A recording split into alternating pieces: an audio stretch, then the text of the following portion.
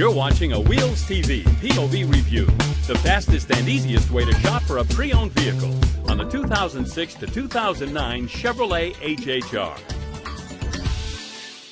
Chevrolet ventured into the retro compact utility marketplace in 2006 with the introduction of the HHR, or Heritage High Roof. Its front-end styling pays homage to Chevy's classic 1949 Suburban wagon, and the HHR offers a clear alternative to the many downsized crossover models offered today. The front-wheel drive HHR has enjoyed widespread popularity and sales success, selling over 100,000 units in its first year of production. As many as 4 trim levels are offered, including a more powerful SS model, and in 2008, a panel van version of the HHR was introduced. Its current generation continues into the 2010 model year. The 2006 to 2009 Chevy HHR is a practical everyday commuter with enough versatility to serve as a weekend lifestyle vehicle.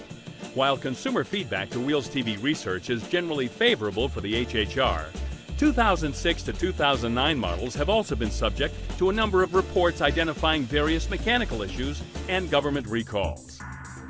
Depending on model year chosen, available engines range from a base 143 horsepower inline 4-cylinder engine all the way up to the 2008 and 2009 HHR SS models 260 horsepower turbocharged inline 4. A 5-speed manual or 4-speed electronic automatic comprise the transmission choices. At unhurried speeds, the HHR is easy to drive and gives a smooth ride. The non-turbo HHR provides adequate but not inspiring acceleration, and cornering at speed results in significant body motion.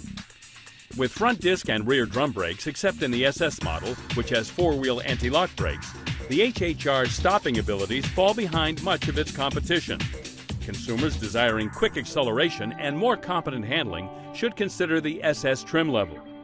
The 2006 to 2009 Chevy HHR has received ongoing upgrades in standard and optional safety features during the 4 model years included in this POV review.